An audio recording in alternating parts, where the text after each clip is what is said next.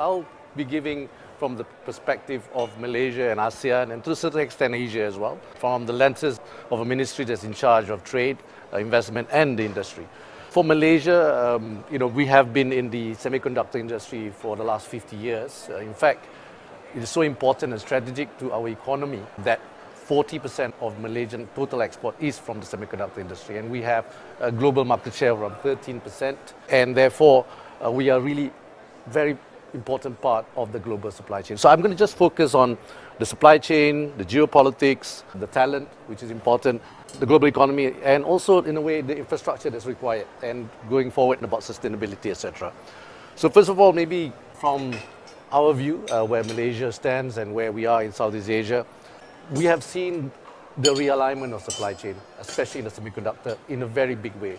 To give you a sense, in the last 4 years, we've seen semiconductor investment into the region increase by nearly 5 times. It is major. From our data points, it started just before COVID. In fact, COVID accelerated it when there were issues about factory closures, because actually semiconductor, if I'm not mistaken, 90% of the manufacturing of the semiconductor chips is in Asia. When there was factory closures, etc., medical devices, cars, even toys, you stop manufacturing it because the supply chain is disrupted. So they were talking about realignment of the supply chain, looking at the resiliency of the supply chain, the security of the supply chain. Then people are talking about reshoring, friendshoring, onshoring, because of the risks to the manufacturers. And then come, of course, the geopolitics. The trade tension between two superpowers, various barriers of entry, tariff increase, companies especially being focused on commercial viability, focus on profitability, have to relook at where they are as well. Then come the talk about China plus one. In fact, when we were in Europe, it was Europe plus one, Germany plus one, even US as well. They are diversifying, they are de-risking, ensuring that their supply chain, and I think at the end of the day, it's also about commercial viability, the increase in costs, the increase of energy prices. So they look at region where is the best place for them to then diversify or de-risk their portfolio. So one of the areas, when you talk about geopolitics, that's why we see in ASEAN, Southeast Asia, a group of 10 countries, they have looked at positioning themselves as a neutral bloc. It is a big bloc, 5th largest economic bloc, population of 680 million people, GDP of $3.7 trillion US dollars. When people look at that bloc, not just as a neutral bloc, but also as a bloc that they can also expand their markets in. GDP growth around 4 to 5%, so it is one of the fastest growing economic bloc as well. And being neutral and stable and peaceful also means that it is safe for them to then expand their business out of China or out of Germany or out of Europe. US has been a major investor in this area. In fact, for Malaysia, our biggest investors in semiconductor comes from the West, from the United States especially, and Europe. We have been in this field for a while, so we have built global companies as well who used to supply to the semiconductor multinational. They are now themselves a global player, and therefore the talent pool is there. And lastly, the infrastructure. The electricity is important, water as well, and ensuring that the logistics of it, because most of this, when you look at the supply chain, they're not talking about physical supply chain, they're not talking about ships, but they're talking about air freight, they're talking about airports, etc.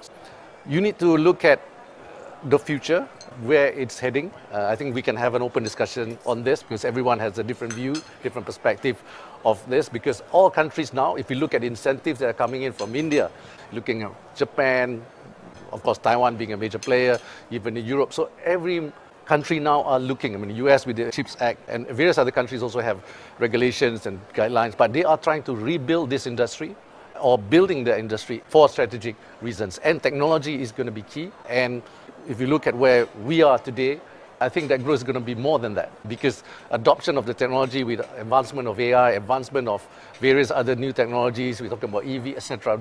We think this year is going to be a good year. There's another tech upcycle, and therefore investment is going to be key, trade is going to be key, and we hope that this semiconductor supply chain will then benefit in terms of the country's economy and growth as well. For me, looking at it objectively, what we need to know is where the technology is going to go. And we also need to understand the importance of the supply chain. And like it or not, if I was a company, I was in the private sector before, you do not want to be in one region.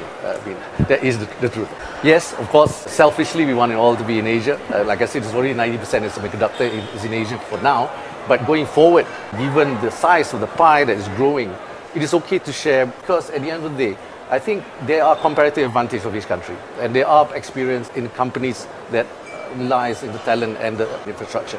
So you need, for example, most of these companies, the multinational companies especially, they have their RE100 targets as well. So they will need to look at nations that are able to supply them that green power, that renewable energy. And you cannot get to the end game if you just focus in one or two regions.